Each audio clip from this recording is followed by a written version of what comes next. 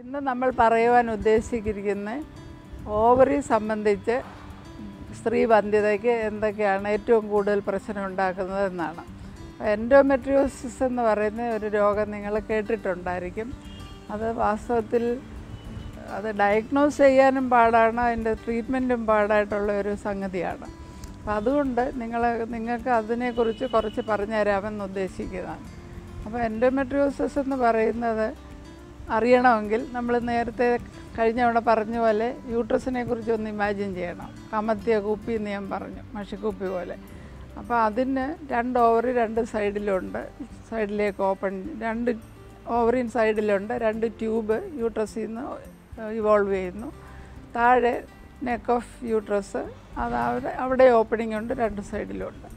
അപ്പം യൂട്രസിൻ്റെ ലെയറിനെ കുറിച്ച് നേരത്തെ പറഞ്ഞു, മാംസപേശിയാണ് മെയിനായിട്ടുള്ളത്. അകത്ത് ഒരു പാട പോലെയുള്ള ആവരണം അതിനെ മെഴുകിയിരിക്കുകയാണ്. അതിൻ്റെ പേരാണ് എൻഡോമെട്രിയം എന്ന്. അപ്പോൾ എൻഡോമെട്രിയോസിസ് എന്ന് പറയുന്നത് വേറെ, ഇപ്പോൾ സാധാരണ എൻഡോമെട്രിയം യൂട്രസിനകത്തേ കാണത്തുള്ളൂ. പക്ഷേ ചിലർക്ക് ഈ എൻഡോമെട്രിയം ബാക്കി ഓവറിയിൽ, യൂട്രസിൻ്റെ പുറത്ത്, മറ്റ് അവയവങ്ങളിലൊക്കെ ഉണ്ടാകാം. അതിനാണ് എൻഡോമെട്രിയോസിസ് എന്ന് പറയുന്നത്. അപ്പോൾ എൻഡോമെട്രിയം അബ്നോർമൽ പൊസിഷനിൽ പോയാൽ നമ്മളതിന് എൻഡോമെട്രിയോസിസ് എന്ന് പറയുന്നു. അപ്പോൾ അതെങ്ങനെ പോകുന്നു എന്ന് അടുത്ത ചോദ്യം വരും. ചിലർക്ക് എന്താ അങ്ങനെ പോകുന്നത്? അപ്പോൾ നമ്മൾ മെൻസസ് വരുമ്പം കുറച്ച് എൻഡോമെട്രിയൽ സെൽസും എൻഡോമെട്രിയൽ ടിഷ്യൂവിന് കുറച്ച് ബ്ലഡും കൂടാണ് പോകുന്നത്. അപ്പോൾ ആ എൻഡോമെട്രിയൽ ടിഷ്യൂ ബ്ലഡ് ചിലർക്ക് ട്യൂബിൽ കൂടെ വയറിനകത്തോട്ട് കടക്കും. അപ്പം മെൻസസിൻ്റെ സമയത്ത് കുറച്ച് ബ്ലഡ് വരുമ്പോൾ അതിൻ്റെ കൂടെ എൻഡോമെട്രിയൽ ടിഷ്യൂവും കാണും. യൂഷ്വലി അതെല്ലാവർക്കും സംഭവിക്കുന്നതാണ്. യൂഷ്വലി നമ്മുടെ ഇമ്മ്യൂണിറ്റി കൊണ്ട് ആ സെൽസിനെ അങ്ങ് ഡിസ്ട്രോയ് ചെയ്യും. അപ്പോൾ അതിനവിടെ വളരാനൊക്കത്തില്ല. പക്ഷേ ഇമ്മ്യൂണിറ്റി ഇല്ലാത്തവർക്ക് അത് അവിടെ തന്നെ വളരാനും ഈ എൻഡോമെട്രിയം പ്രതികരിക്കുന്നത് പോലെ ഈ അബ്നോർമൽ പൊസിഷനുള്ള എൻഡോമെട്രിയം പ്രതികരിക്കുന്നു. അപ്പോൾ എങ്ങനെയാണ് പ്രതികരിക്കുന്നത്? അപ്പോൾ നമ്മളൊരു മാസമുറ അല്ലെങ്കിൽ ഒരു മെൻസസ് സൈക്കിൾ എടുത്താൽ മെൻസസിൻ്റെ തുടക്കത്തിൽ യൂട്രസിനകത്തെ ആവരണം 2 to 3 മില്ലിമീറ്ററേ ഉള്ളൂ. അപ്പം ഈസ്ട്രജനാണ് ആദ്യത്തെ, ഓവുലേഷൻ വരെ ഈസ്ട്രജനാണ് ആക്ട് ചെയ്യുന്നത്. ഈസ്ട്രജൻ കൊണ്ട് നമുക്ക് പ്രോളിഫറേഷൻ ഓഫ് എൻഡോമെട്രിയം എന്ന് പറയാം. അപ്പോൾ എൻഡോമെട്രിയം കട്ടിയാകുന്നു. അപ്പോൾ ഒരു 10-12 മില്ലിമീറ്റർ ആകും ഓവുലേഷൻ ആകുമ്പോഴത്തേക്ക്.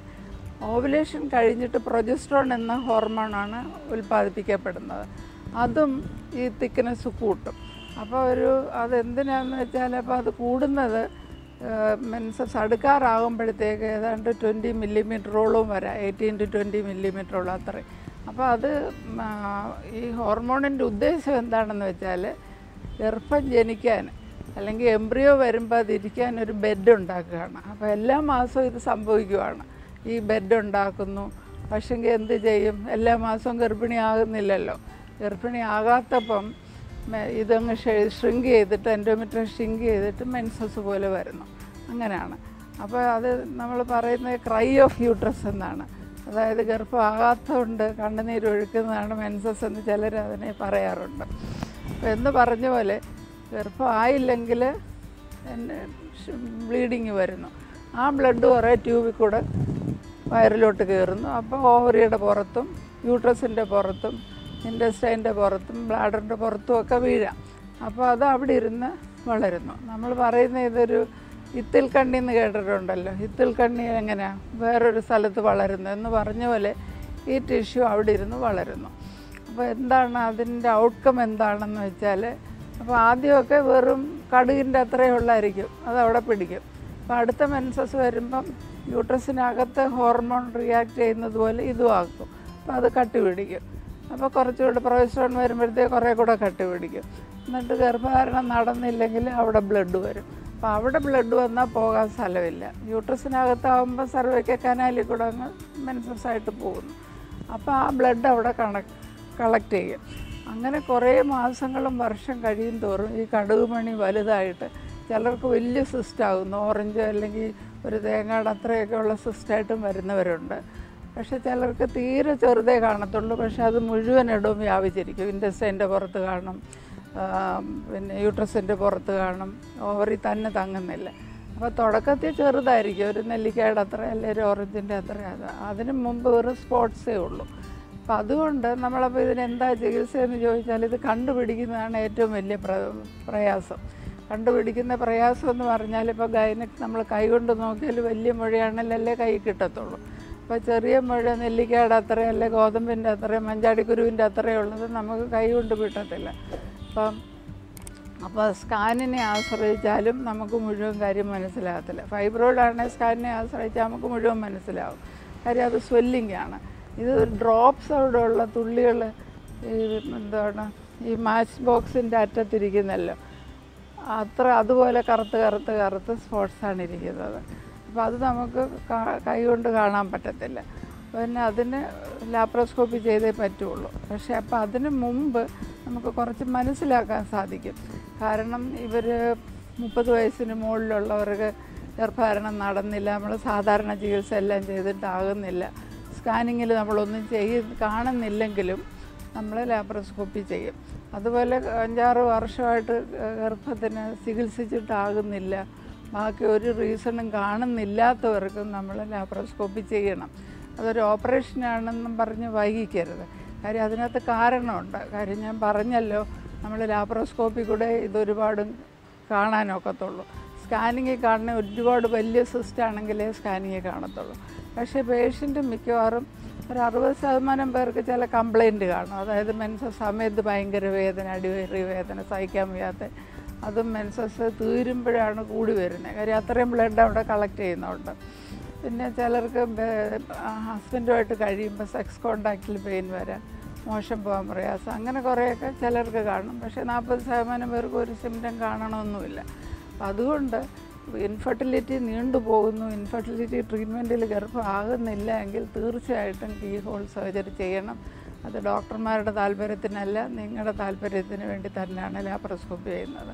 അപ്പോൾ ലാപ്രോസ്കോപ്പി കൂടെ നമുക്ക് എത്ര വ്യാപ്തിയായി നമ്മൾ ഗ്രേഡ് പറയും, മൈൽഡ്, മോഡറേറ്റ്, സിവിയർ എന്ന് പറയും. മൈൽഡ് എന്ന് പറഞ്ഞാൽ ഈ സ്പോട്സ് മാത്രമേ ഉള്ളൂ, ഓവറിയിൽ മാത്രമേ ഉള്ളൂ, അല്ലെ യൂട്രസിൻ്റെ പുറയിലൊക്കെ വെറും സ്പോട്സ്, ഒട്ടിപ്പിടികളൊന്നും ഇല്ലാത്തത് നമ്മൾ മൈൽഡ് എന്ന് പറയും. മോഡറേറ്റ് എന്ന് പറയുമ്പോൾ കുറേ കൂടെ ഡെപ്തിലത്, ആഴത്തിലത് ചെല്ലുന്നതിന്, പല സ്ഥലങ്ങളിലും വരുന്നതിന് നമ്മൾ മോഡറേറ്റ് എന്ന് പറയും.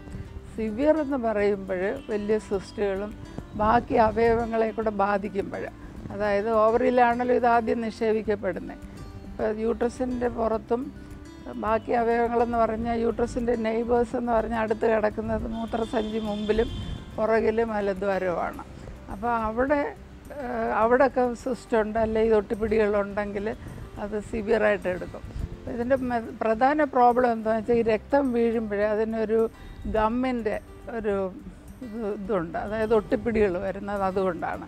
അപ്പോൾ അത് ആക്ട് ചെയ്തിട്ട് എല്ലാ അവയവങ്ങളും, ഇൻറ്റസ്റ്റൈനും ബ്ലാഡറും യൂട്രസും ട്യൂബും എല്ലാം ഒട്ടിപ്പിടിച്ച് കിടക്കും. അപ്പോൾ ട്യൂബിന് പറ്റുന്ന എന്താണെന്ന് വെച്ചാൽ ഇതങ്ങ് രക്തം കൊണ്ട് ഷ്രിങ്ക് ചെയ്ത് വലിഞ്ഞ് ചുരുങ്ങിയിരിക്കും. അപ്പോൾ ട്യൂബ് ഓപ്പൺ ആയിരിക്കും, പക്ഷേ അതിൻ്റെ യൂഷ്വൽ ആക്ടിവിറ്റി എഗ് പിക്കപ്പ് ചെയ്ത് കൊണ്ടുവരാനുള്ള ശേഷി നഷ്ടപ്പെടും. അപ്പോൾ ഗ്രേഡ് ചെയ്യാൻ പറ്റും, ഗ്രേഡ് അനുസരിച്ച് നമുക്ക് ചികിത്സ ചെയ്യാം. അപ്പോൾ ഇതിനും പ്രധാനമായിട്ട് ലാപ്രോസ്കോപ്പിയിൽ ഇതെല്ലാം കാണാൻ പറ്റത്തുള്ളൂ. ഞാൻ പറഞ്ഞല്ലോ നേരത്തെ, സിസ്റ്റ് വന്നാൽ നമുക്ക് എളുപ്പം സ്കാനിൽ കൂടെ കണ്ടുപിടിക്കാം. സിസ്റ്റ് ഇല്ലാത്ത ഏർലി ഗ്രേഡൊക്കെ നമുക്ക് കണ്ടുപിടിക്കാൻ സാധിക്കത്തില്ല. കാരണം നമ്മൾ വെയിറ്റ് ചെയ്യുന്നതോറും ഇത് കൂടി ഗ്രേഡ് അഡ്വാൻസ് ആകും, സിവിയർ ആകും. അപ്പം നമുക്ക് എന്ത് ചികിത്സിച്ചാലും കിട്ടാതെ വരുന്ന ഒരു അനുഭവം വരും. അപ്പോൾ അതുകൊണ്ട് ഡോക്ടർമാർ ഇതെല്ലാം ചെയ്ത് കാര്യകാരണ സഹിതം നിങ്ങളോട് പറഞ്ഞു തന്ന ലാപ്രോസ്കോപ്പി ആവശ്യമുള്ളവർക്ക് ചെയ്യണം. ചെയ്തിട്ട് അതിൻ്റെ ചികിത്സ എന്ന് പറയുന്നത്, അതും നമ്മൾ നേരത്തെ പറഞ്ഞ പോലെ ഫൈബ്രോയിഡിൻ്റെ കാര്യം പറഞ്ഞ പോലെ തന്നെ ഇതും ക്യാൻസർ ആകുന്നത് വളരെ കുറവാണ്. അപ്പം മെഡിക്കൽ ട്രീറ്റ്മെൻറ്റ് വേണമെങ്കിൽ കൊടുക്കാം, പക്ഷേ അത് കുഞ്ഞുങ്ങളുള്ളവർക്ക്, ചെറിയ സിസ്റ്റമൊക്കെ ഉള്ളവർക്കൊക്കെ ആണെങ്കിൽ നമുക്ക് മെഡിക്കൽ അമനൂറിയ എന്ന് പറയും, അതായത് പീരീഡ് അങ്ങ് സ്റ്റോപ്പ് ചെയ്യും മരുന്ന് കൊടുത്തിട്ട്, അതാണ് ഇതിൻ്റെ ഒരു ട്രീറ്റ്മെൻറ്റ്. പക്ഷേ കുഞ്ഞുങ്ങൾക്ക് വേണ്ടവർക്ക് ലാപ്രോസ്കോപ്പി കൂടെ ചെയ്തേ പറ്റുള്ളൂ. കാര്യം ഈ സ്പോട്ട്സൊക്കെ നമുക്ക് ലേസർ വെച്ച് അങ്ങ് കോട്ടറൈസ് ചെയ്യാതെ ഇല്ലാതാക്കാം.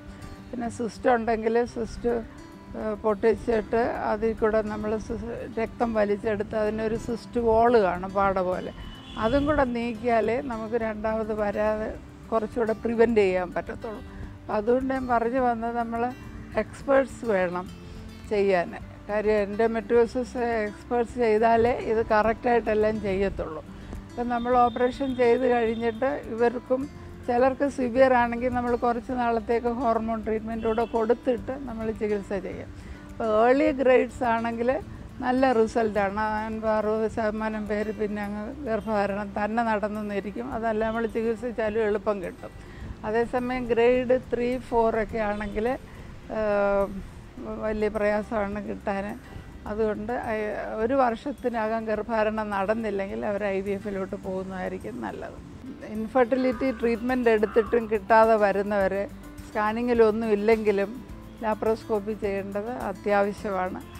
അതുകൊണ്ട് അത് ഏർലിയറായിട്ട് ചെയ്താൽ അത്രയ്ക്ക് എളുപ്പം നമുക്ക് ഗർഭധാരണം കിട്ടും. താമസിച്ചു പോയാൽ IVF ചെയ്താലും കിട്ടാത്ത ഗതികേട് വരാം. അപ്പോൾ ഇത് മനസ്സിലിരിക്കണം.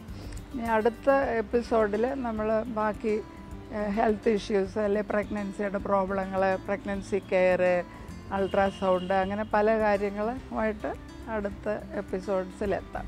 വിമൻ ടോക്ക് ടൈം എന്ന ഈ ചാനൽ സബ്സ്ക്രൈബ് ചെയ്യുക, ആസ്വദിക്കുക.